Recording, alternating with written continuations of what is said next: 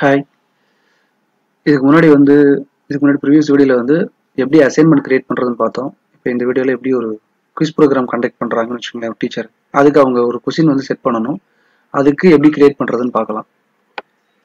பார்த்தீங்கன்னா இப்போ English quiz அப்படின்னு வச்சுக்கலாம். சும்மா இப்போ நார்மலாக டிஃபால்ட்டாக வந்து blank குவிஸ்ன்னு சொல்லி வந்திருக்கும். அதை ஓப்பன் பண்ணி அந்த டீச்சர் வந்து கொஸ்டின்ஸ் எல்லாம் செட் பண்ணலாம். அது எப்படிலாம் பாருங்கள். இங்கே ஆடுன்னு ஒரு இது இருக்குல்ல, அதை கிளிக் பண்ணணும். கிளிக் பண்ணிவிட்டு இங்கே கொஷின்ஸ் எல்லாம் என்டர் பண்ணிவிட்டு அதுக்குரிய ஆப்ஷன் எல்லாம் என்டர் பண்ணணும். இங்கே ஆன்சர் கீன்னு இருக்கிறதுல இந்த டீச்சர் வந்து கொஷின் ப்ரிப்பேர் பண்ணிட்டு அதுக்குரிய ஆன்சர் கீயும் அவங்க சேவ் பண்ணி வச்சிடணும். ரெக்யர்ட் அப்படின்றது வந்து இந்த ஸ்டூடெண்ட் வந்து இந்த கொஷினை கண்டிப்பாக அட்டன் பண்ணணும் அப்படின்ற மாதிரியான செட் பண்ணுறது. இப்போ நான் உங்களுக்கு பண்ணி காட்டுறேன், ஈஸியாக தான் இருக்கும். ஆட் கொஷின் அப்படின்ட்டு கொடுத்துட்டு how many months in a year அப்படின்னு கொடுக்குறாங்க. இந்த ஆப்ஷனில் வந்து மல்டிபிள் சாய்ஸ் கொஷின் மாதிரி இப்போ செட் பண்ண போகிறோம். இப்போ 8 months 10 months 11 months 12 months அப்படின்னு செட் பண்ணிக்கிறோம். இதில் ஆன்சர் கீ வந்து 12ன்னு கொடுத்துட்டு இதுக்கு பாயிண்ட்ஸ் கொடுத்துக்கலாம். எவ்வளோ பாயிண்ட்ஸ் அப்படிங்கிறது கொடுத்துக்கலாம். டன். இந்த கொஷினை கண்டிப்பாக அட்டன் பண்ணணும் அப்படிங்கிற மாதிரி. ஸோ இப்போ அதுக்கடுத்து ஒரு கொஷின் கிரியேட் பண்ண போகிறோம். அது வந்து செக் பாக்ஸ் இருக்கிற மாதிரி ஒரு கொஷின் கிரியேட் பண்ண போகிறோம். What months only has 20 days அப்படின்னு சொல்லி ஒரு கொஷின் டைப் பண்ணி வச்சுருந்தேன். அதில் போயிட்டு பிப்ரவரி, அடுத்து மார்ச் அப்படின்னு இதில் சாய்ஸ் கொஷின் மாதிரி இதில் என்ன ஆன்சர்ன்றது அவங்க டைப் பண்ணணும். இப்போ நம்ம கொடுத்துடலாம். இதுக்கு பாயிண்ட்ஸ் 1 வச்சுட்டு டன். ரெக்யர்ட் கண்டிப்பாக. ஸோ இவ்வளோ தான். இப்போ வந்து நம்ம இதில் நேம் கொடுக்க மாட்டேன், இங்கிலீஷ் கொஸ்டின் கொடுத்துக்கலாம். அது இங்கே போய் எடிட் பண்ணிக்கலாம் நீங்கள் அப்படியே. ஸோ எடிட் பண்ணிட்டீங்க அப்படின்னா ஆட்டோமேட்டிக்காக அதுவே சேவ் ஆகிடும். ஆல் சேஞ்சஸ் சேவ்ட் இன் டிரைவ்னு சொல்லி வரும். இப்போ இந்த ஸ்க்ரீனில் பார்த்தீங்கன்னா நம்ம இந்த கொஷின் பேப்பர் எப்படி இருக்குது அப்படின்னு சொல்லி ஒரு ப்ரிவ்யூ பண்ணி பார்த்துக்கலாம். 2 கொஷின்ஸ், அதுக்கு ஒவ்வொரு பாயிண்ட்டு, இதுக்கு ஒரு பாயிண்ட்டு அப்படின்ற மாதிரி இருக்கும்.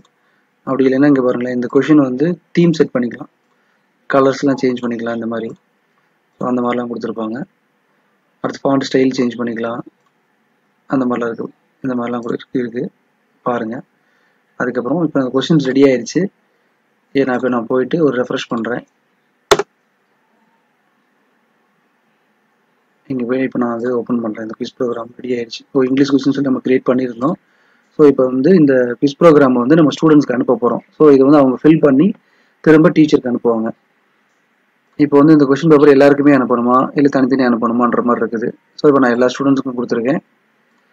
பாயிண்ட்ஸ் வந்து 100. டியூ டேட் வந்து நம்ம இங்கே கொடுத்துக்கலாம், ஒரு 25 அப்படின்ற மாதிரி கொடுத்துட்டு இந்த டாபிக் இது வந்து அடுத்ததில் இந்த 2 ஆப்ஷன் வந்து அடுத்ததில் பார்க்கலாம். ஸோ இப்போ அசைன்னா டேரெக்டாக எல்லா ஸ்டூடெண்ட் அசைன் ஆயிரும். அப்படி இல்லைன்னா இப்போ ஷெடியூல் பண்ணிக்கலாம். இந்த குவிஸ் ப்ரோக்ராம் வந்து நாளைக்கு மார்னிங் 8 o'clock வந்து ஸ்டூடெண்ட்டுக்கு போகணும் அப்படின்னா இந்த மாதிரி கொடுத்துக்கலாம். இப்போ நான் எல்லாருக்குமே வந்து அசைன் கொடுத்துட்றேன்.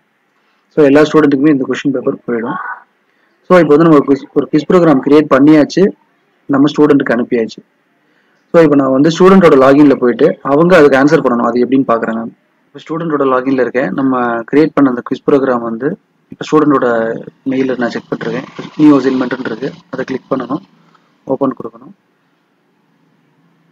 ஸோ அது ஓப்பன் ஆகிடும். இந்த குவிஸ் ப்ரோக்ராம் இதை ஓப்பன் பண்ணலாம். ஸ்டூடெண்ட் வந்து அந்த கொஷின் பேப்பருக்கு ஆன்சர் பண்ண போகிறாங்க. அதை எப்படின்னு பார்க்கலாம். இப்போ how many months in a year, இப்போ 12 அப்படின்னு சொல்லி கரெக்டான ஆன்சர் கொடுத்துக்கிட்டேன். இப்போ இதுக்கு வந்துட்டு வாட் மந்த்ஸ் ஒன்லி 28 days. இப்போ நான் வந்து இதுக்கு தப்பான ஆன்சர் கொடுத்துக்கிறேன். நம்ம டெஸ்ட் பண்ணி பார்க்குறதுக்காக சப்மிட் அப்படின்னு கொடுத்தோன்னா response submitted and assignment marked as ton அப்படின்னு சொல்லி வந்திருக்குது. வியூ ஸ்கோர் அப்படின்னு கொடுத்தோன்னா இங்கே பாருங்களேன், டோட்டல் வந்து 2 கொஷினில் வந்து ஒரு கொஷின்ஸ் ஆன்சர் இருக்குது. ஸோ ஸ்டூடெண்ட் வந்து அந்த குவிஸ் ப்ரோக்ராமுக்கு அவங்க எழுதுனதுக்கப்புறம் இப்போ நான் வந்து டீச்சரோட லாகின்ல இருக்கிறேன். இப்போ பாருங்களேன், அந்த கிளாஸ் ஒர்க் வந்து ஓப்பன் பண்ணால் 1 turned in அப்படின்னு சொல்லியிருக்கும். ஒருத்தவங்க வந்து அந்த டெஸ்ட்டை முடிச்சிட்டாங்க, இன்னொருத்தவங்க அசைன்ல இருக்கு, இன்னும் அதை அவங்க எடுத்து பார்க்க கிடையாது. ஸோ இதுதான். ஸோ இப்போ வியூ அசைன்மெண்ட் அப்படின்னு ஓப்பன் பண்ணி பார்த்துக்கலாம்.